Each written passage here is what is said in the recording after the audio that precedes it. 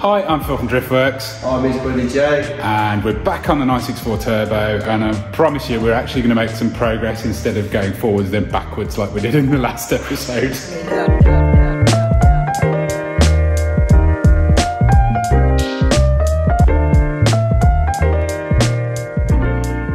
So we're going to attempt to do some pretty uninteresting stuff like fitting a new clutch, which we're going to show you a little bit of. But I mean, that is something that's been ruining this car since you got it. It has. It's what makes you hate driving it. Apart from it feeling like a Beetle, yes. Yeah, you don't like that bit either. No. Jay used to have a Beetle, his wife did. It just reminds him too much of that, except it's got 600 wheels. It's identical except for the cost. The looks are slightly different, but pretty No, much it's the the same. same. No, the apron looks the same. But yeah, I quite like it, but I hate the clutch also. It's got an OS-Geekin clutch in it, triple plate, which is just impossible to get the bite point. So that's coming out in favour of some Sachs stuff, single plate stuff. But actually, Jay's done quite a bit of work to the car in other areas, so I thought I'd quickly show you what he's been up to first. What else have we been up to? Because we have actually... We did do a couple of days last week, didn't we? Yeah. But as usual, forgot to pick up the camera because yeah, it's been too long. It has, out of practice. We've wired up your two-step so you can snap some more rocker arms. Because you know that's what life's about. Yeah, I did well enough. You definitely would have. So yeah, this is my little two-step button there.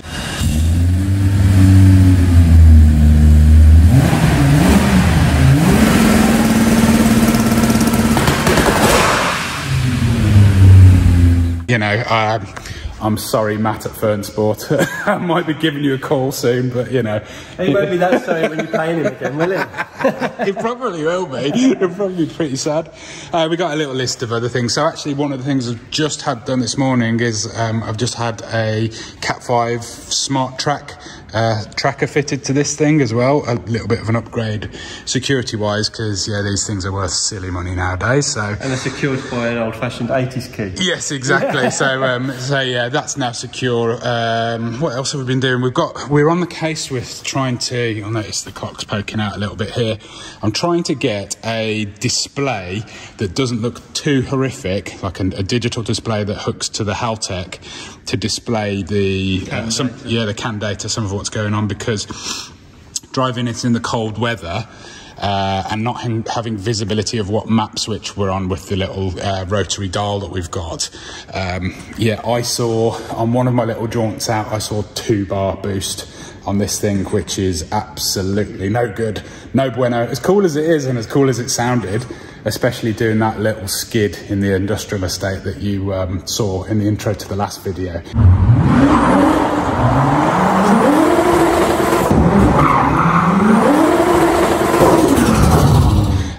But I need a little bit of visibility of what's going on with the car. So it'd be nice to see what the ECU's seeing as well, rather than the 200-year-old Japanese gauge. Yes, exactly. So this gauge down here, as cool as it is, it seems to overread by about 0.1 or 0.2 bar. So a little bit of clarity of what the map sensor in the ECU is seeing would be good. But yeah, a little readout there is kind of my idea, but it's obviously a bit complicated by this having a load of warning lights in it as well for like the engine running the belt for the air-cooled fan. I don't think that's that big. I don't think so. I think no, that one's just a switch. What else is in there? There's alternator light, but again, we can get a digital thing to read out. But yeah, my priority is to not make it look too horrific. I don't mind if it's kind of a modern LCD screen, but once it's off, it'd be nice if it still looked like a clock. Yeah, exactly. What else have we been doing? What else have I been doing? Let's have a look at the list. We actually have a list again, because we're having to work that way again. Aligned your headlights. Oh yeah, important stuff. Fix the fan on the heater panel. Oh yeah, noisy fan. Yeah. We've still got some at the top there, look, clutch options. That's a big job for this week. Clutch options arriving on Thursday from Germany, from FVD Brombacher. I've given in, I'm just going for a single plate Sachs, sort of OEM replacement clutch and flywheel. Pleasant. Yeah, an RS flywheel, because even though I'm really used to driving this thing, it's still an absolute nightmare, and you're constantly living on the edge of stalling, aren't you, Jack? You are for me. You're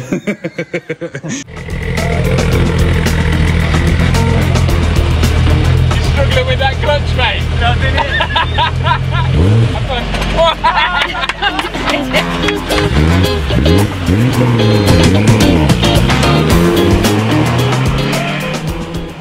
if I ever want to have a hope of asking Jay to drive this for me ever again, I need to fix the clutch. I'll put it in the trailer.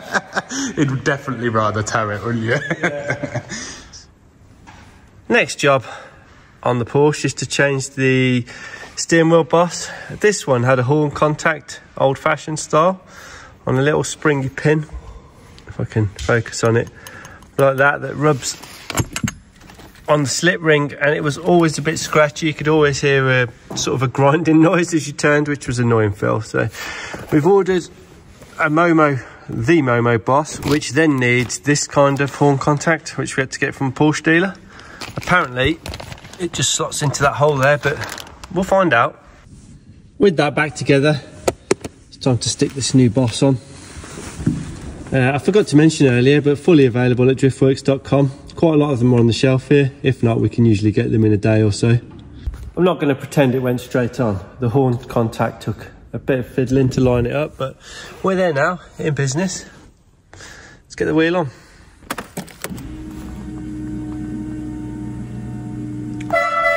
Woohoo! Now we've got a working horn on the steering wheel. Well, not that we didn't have before, but now we've got a horn.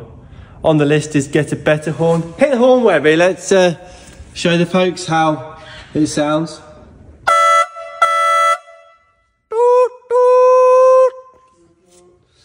Yeah, it seems those crazy Japanese have put an air horn in it. Unless that's how they are, but that doesn't look very... That looks original. Very German. No, this looks more Japanese than German. Mad Japanese. And that looks factory, so let's see what's going on here. Now I feel quite silly. Oh. I would hope that the low horn isn't working and that's not what it's meant to sound like. I guess we'll find out. Hey Webby, that was factory? Yeah, I can't say that!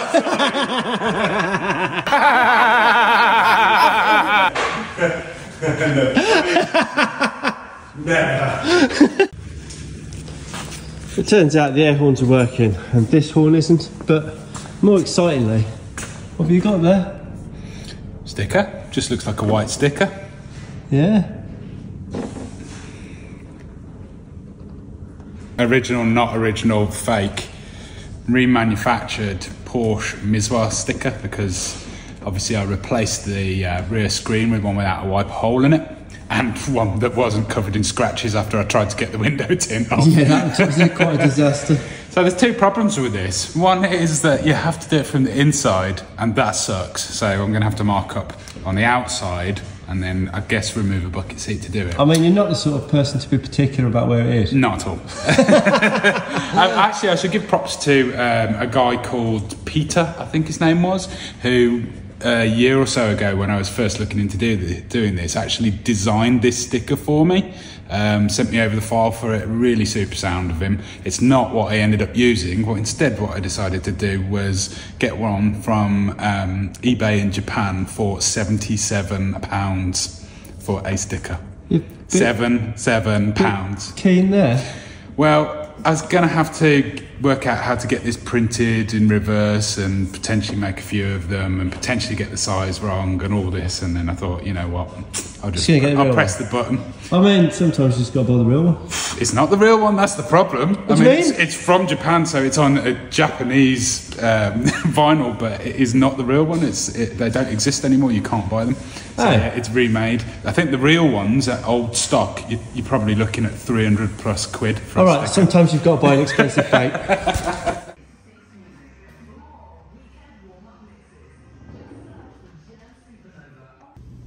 So my little girl's kind of grown out of the seat we were using in the 964. Not in terms of actually fitting in the seat, but now, because this is so bulky, actually the seat takes up so much space in the back, it becomes a problem the more she grows. So we have now genuine, of the era, Porsche child seat, which is perfect. Has like a super slim back to it, actually goes back quite far. I've also fitted some new back seats. The upper part of it, these fold down. It looks pretty superb back here, and I'm sure Hannah will absolutely love it. So the horn tested out okay.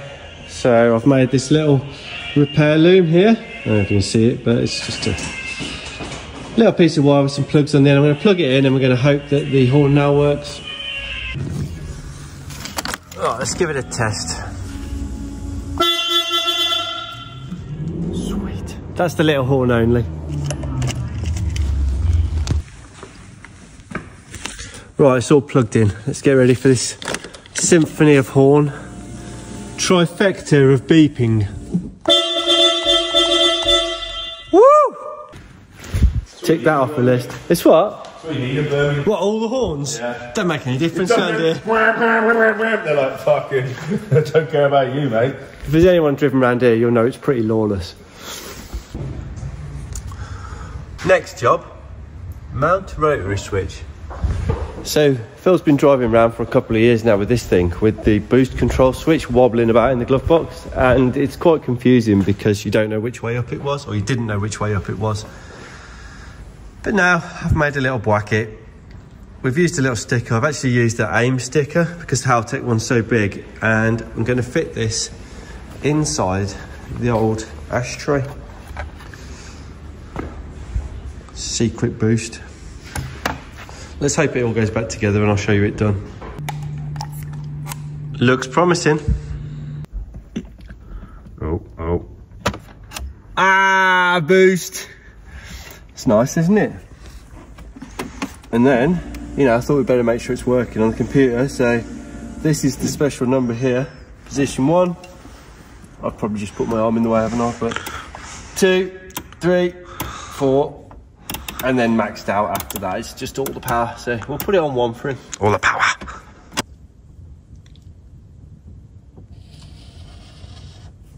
Yes. So clutch. So clutch. You seem to have a iOS Geiken with push clutch, was it? If you That's right. One of the videos last year, we spent ages. I think we filmed it. Yep. Putting a concentric slave in it. Yep. And before that, I've replaced the clutch with brand new discs and everything like that. Thinking that might be the issue. I've also checked the pedal stuff. We've changed hoses. Yeah. It's just how they are. It just doesn't work. It's just Well, it works, but it's just evil. So what have we got here? This is from FVD Brombacher. It is the Sax kit. I think this is, I can't remember the numbers. It's not the highest horsepower version, because that basically means you get an impossibly heavy clutch pedal. And this probably will be quite stiff, I imagine. But this is like a 580 foot-pound version, which should be fine for mine. You're saying they use this on a Driftworks or something? Yeah, I think they use a similar sort of single plate clutch system on the Driftworks car, which is something ridiculous, like 800 horsepower. So if it can work for them with a reasonable clutch pedal, then hopefully this lower power version will work for me. Will be transformed. One of the things that I really didn't want to do when getting rid of the OS Geekin was to lose the lightweight flywheel. So it's got an RS flywheel, and they're great, these things, because they fit, like, I think even down to 997s and stuff like that. I think they all kind of use the same clutches. So yeah, new clutch cover, which is a pull type, which means that we need to reconvert to pull, which means that on this very dirty desk, you can see some small components from a Porsche, which add up to roughly £900 worth of stuff. So yeah, It's like a Beetle. yeah, we know that it's going to need some of the stuff that's in, might already be in there, but it'll need refreshing. And then we don't have things like that, and we don't have the slave cylinder, which is in there. And I figured I'd going to use OEM CV boot, because that's split. We do, yeah. And if I'm going to use sort of OEM style clutch, I decided that I might as well use OEM parts. Should last the lifetime of the car then, hopefully. So yeah, these are the parts. Jay, have fun. It's alright, it's not like I haven't done it before. Right, you ready for the lethal jack to come down? Yeah, It is very, very not delicate. Ready, 1, 2, 3. Drive shaft, so. It's past those. Yeah. No, it's not the precision instrument that I was hoping. It is not now. Trying to look for, is it? Well, you know. It's coming out, nothing's attached. No. You got the bleed out, yeah? Yeah, it's coming with it. Yeah. You got that, yeah? Yeah. All the way. Made that look easy. If only we were filming about 10 minutes ago. And Phil filled my face with breakthrough. Never happened, mate. Came out here to take the glory and squirted me in the eye. Right. There we go. So This is the bit where we need to remember. Yeah, having got the pin on it because that's where that goes. yeah, get it in the bottom there. So here. Off, yeah. That's it. The bearings in there. No. So yeah, there you can see the missing bits. I am glad that I ordered pretty much everything that I could see on the diagram because yeah, it looks like we need it. Pipe. Well, the pipe we can make up, can't we? In fact, the pipe we think maybe we've got on the shelf back there. Possibly on the old side. Yeah. It's the same as that, yeah. Yep. Before I tidy up this mess, I think we'll get rid of the other really messy job for the day, and that is change this CV boot. I mean, it doesn't have much goo left in it anyway, but anyway, let's fix it. You got a greasy head. Grease everything. It's the best job, isn't it? This is going in, right? Yes, go. Hopefully. The good fight. Or I'm just going to stab myself in the eye with a stick. But yeah, just finish yourself off after that. Start a course of brake cleaner. Yeah. Sorry, brake fluid, not even brake cleaner. Fluid. And yeah, then I thought brake about cleaner. brake cleaner in my eye, but I didn't. Just so people are aware, we do have an eye wash station here as well, but We've got a sink and small feeder. Jay barely uses soap, so I dare you. Wrecked my free jumper. But most importantly, CV boot is attached. Well, that's one job off the list. I guess we'll move on to the clutch tomorrow. I've removed the old concentric slave now from the gearbox and fitted the new mechanism. So yeah, new fork, standard slave. We still need to order a clutch hose because we've chopped the one that we used to have to put a dashboard fitting on it, but that gearbox is now ready to go in. We've got a slight complication that we've got either the wrong flywheel or there's a problem with the flywheel anyway. We don't have a spigot bearing and our flywheel doesn't have a ring gear and a timing gear on it. So Phil's currently working on a solution. I don't know if that's going to be a ring that bolts onto there or a completely different flywheel yet, but that's paused this for now. Let's go and have a bank holiday.